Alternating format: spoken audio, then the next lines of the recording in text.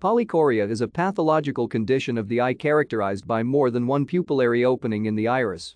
It may be congenital or result from a disease affecting the iris.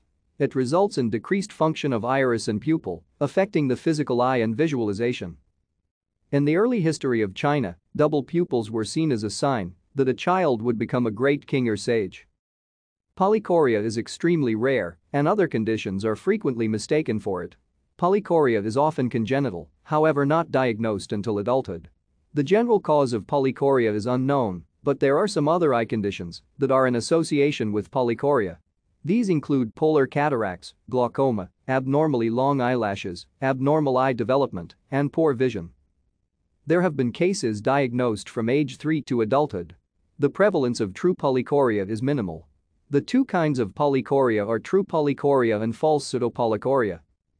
There are no known or proposed trends in the occurrences of polycoria based on geographical location, age, gender, or season. In cases of true polycoria, there is an extra pupil that tends to be reactive to light and medication. Thank you for watching. Like and subscribe if you would like to view more of our videos. Have a nice day.